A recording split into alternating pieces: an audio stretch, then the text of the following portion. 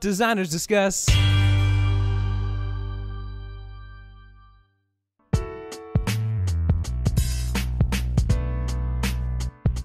Everybody always says, well, where do you listen to your podcast? And everyone has the Apple Podcasts app downloaded on their phone if they're using iOS. But nobody really thinks about it, and it's not very pleasant to use. I use it because it's free and it's already there, but I'm ready to go to something else because it's not great. It's funny, the look of it is fine, like it doesn't look horrible necessarily, but it's so confusing to use, and it's so... The structure of it is just kind of a mess. And especially when you were telling us about Pocket Casts, it is so much easier to use. Like just being able to see all of the shows that you've been listening to is amazing, because right here it says listen now, but what does that mean? Did I download these? Are they stuff that you should listen to now? Right. Are these things that I've listened to in the past? Yeah. So I will say I love purple, and I think their use of purple here is super hot. Oh yeah, I do like the color a lot. I like that. I think the color's great, but it also, like, it doesn't leave room for the podcasts to be part, like how Pocket Casts, it was kind of merged into their own brand. Yeah, you're right. This looks so, like, if I'm scrolling down in here, I have no idea which podcast I'm listening to. Yeah. So there's no reminders of where you are in the app. Yeah. The library is confusing. It gives you your recently updated, but you can't see all of the podcasts you listen to. So then you go into shows or episodes, but you can't see both, kind of, and you can't visually see your queue. And you can queue things up, but you can't actually go look at it, which is kind of a pain. Really weird. Yeah, I didn't realize that. I do like they do have the sleep timer, which I really appreciate. And then there's a difference between saving the episode and downloading the episode, but I'm not quite sure what the difference is. Yeah. So it's just kind of it's confusing. It's very confusing. I'm not really a big fan of it. Well, I got excited when Google Podcasts came out recently. So actually, for a lot of what you said is the reason I actually don't like Google Podcasts. I'm a Google fanboy. I like a lot of what they do. I'm not afraid to obviously say when they screw stuff up, but I was excited for a new podcast app because, again, I've been using Pocket Casts for almost a decade now. So when I downloaded this, I got really disappointed really quickly. They definitely focus on trying to like surface discovery stuff for you. So they're like constantly saying, here's a podcast you like, here's a podcast everyone else likes. Like everyone listens to stuff you should know. It's top of list on yours, it's top of list on mine. Or like the Joe Rogan Experience. I don't listen to that podcast, but they're still showing it to me every time I open this app. To get to my stuff, I have this little box that just says for you, and it's tabbed, and they only show me 3 at a time, and I have to go to all episodes and all new episodes or all downloads. And so like they split this stuff out in weird ways to where if I wanted to just listen to an episode, they have them up top, which is nice, but they're pushing for the new ones and they expect you to stream it.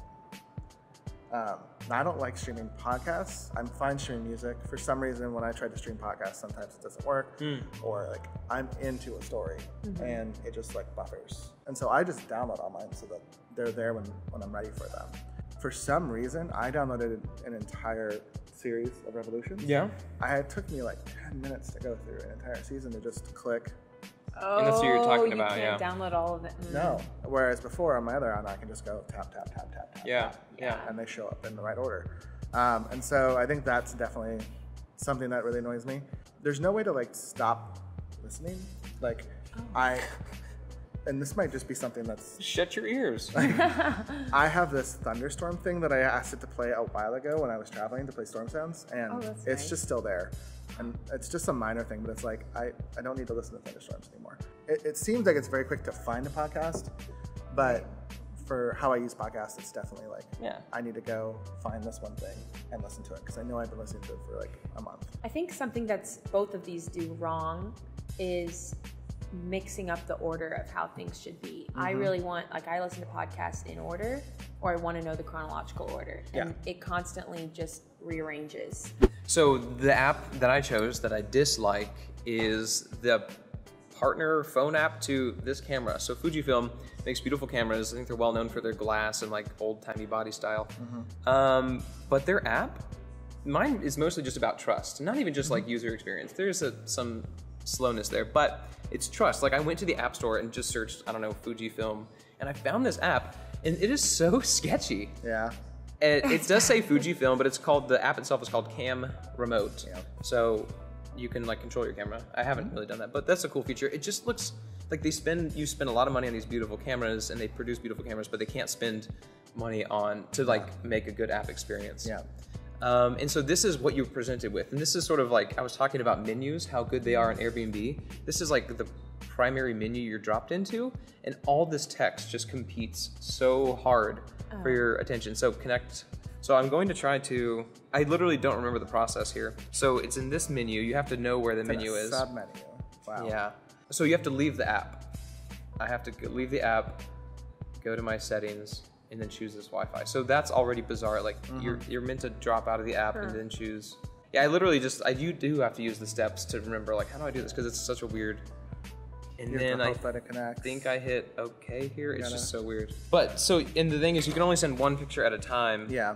To your phone, which takes forever. Like, what if I want to batch select? That's really nice. Mine is just downloading, done. Yeah. And you have to It shows like a preview. Like, yeah. That is nice. So that's cool. But one image at a time. Like, I want to batch. So what if I end that?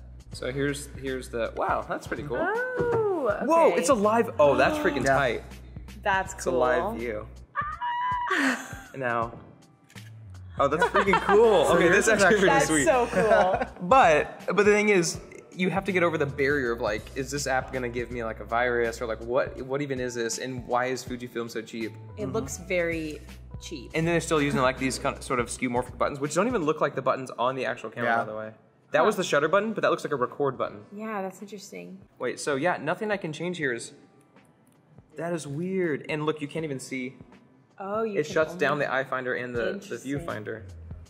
And so really, it's not the worst experience ever, but it's just like, looks bad. And I think it's, my complaint is all about trust. It's like, you know, you spend good money on a good camera, they should spend good money on a good experience for the user. Yeah, absolutely.